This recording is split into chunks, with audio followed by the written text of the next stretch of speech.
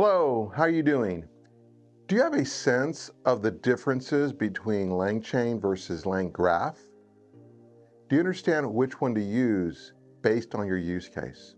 Well, if not, then watch along with me for the next few minutes and I'll quickly get you up to speed. Okay, let's get started. To start, I want to compare four aspects of these two frameworks. The first is workflow structure. LangChain is really good when implementing DAG or linear workflows. DAG stands for directed acyclic graphs. Think of this as a data structure with no iterations, loops, or cycles. You can think of LangChain as executing a chain of steps in an LLM-driven workflow. LangChain does support simple branching, but does not explicitly support iterations or cycles. LangGraph, as the name implies, is designed out of the box to handle graph-style workflows. Being able to handle graph-style workflows means being much better at handling complex, non-linear workflows, which include nested branching, merging, iterations, cycles, and loops. Agentic and multi-actor use cases tend to require more complex workflows, so LangGraph tends to be a good fit for these types of systems. The second aspect is state management. LangChain supports implicit state management. With implicit state management, LangChain automatically manages and passes relevant data, such as inputs and outputs, between different steps in a workflow, without requiring explicit user-defined structures to store and track state. This approach simplifies chaining tasks, but it comes with limitations in handling complex workflows where fine-grained control over state transitions is required. Alternatively, LangGraph has explicit state management. When we say it has explicit state management, we mean that LangGraph requires developers to define, manage, and control the state of the workflow explicitly throughout the execution. This approach gives developers fine-grained control over data flow, task dependencies, and intermediate results, making it suitable for complex workflows with branching, looping, or multi-agent interactions. The third aspect is flexibility. LangChain is not as flexible when it comes to being able to handle complicated workflows. Again, as I mentioned earlier, it's better suited for simple LLM-driven workflows. LangGraph, on the other hand, is more flexible. Quick note, LangGraph can handle simple linear workflows, but it shines when it's used with more complex workflows that include branching, nested conditions, merging loops, and dynamic transitions that depend on runtime state. The last aspect is code complexity. LangChain is fairly easy to understand, and you can get up to speed fairly quickly. Now, it's normally used to implement simpler workflows, which also contributes to make it easier to implement a solution with LangChain. LangGraph, on the other hand, is a bit more complicated and takes more time to get up to speed.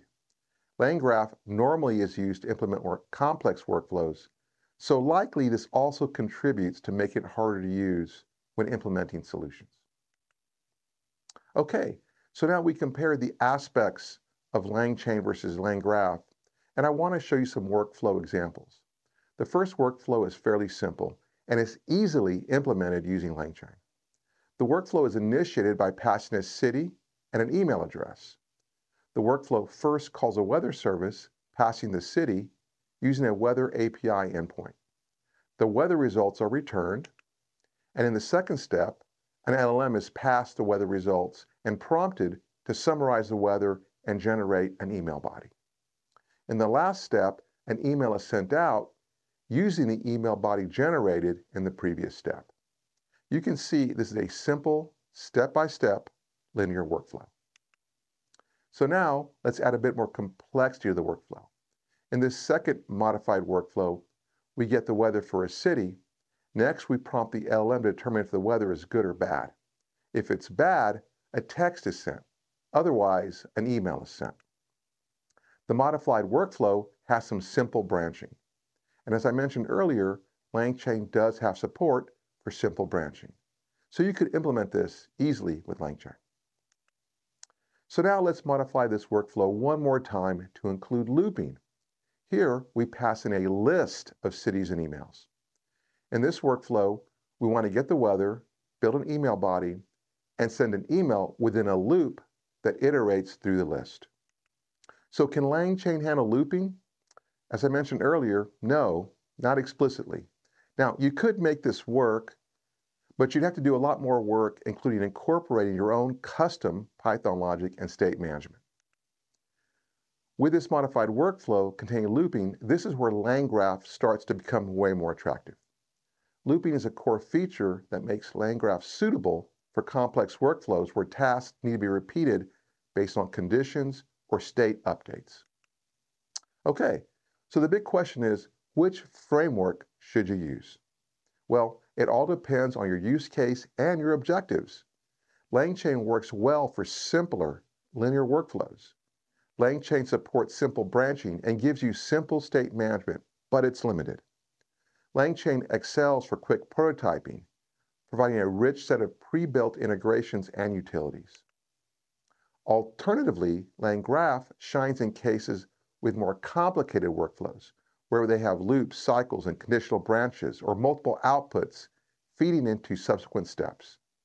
LangGraph also gives you explicit state handling for greater control and flexibility in state management. So in the end, there's no right or wrong framework. It really all depends on your use case and your objectives. Okay, quick note. I've created a video on LangChain where I provide an overview of this framework. Feel free to check it out if you're interested. Additionally, I've created a second video on LangGraph. Just like the LangChain video, I provide a high-level overview of this framework. Again, feel free to check this out if you're interested. Okay, thanks for watching. This video, along with all the other videos in this playlist, are listed in the YouTube description.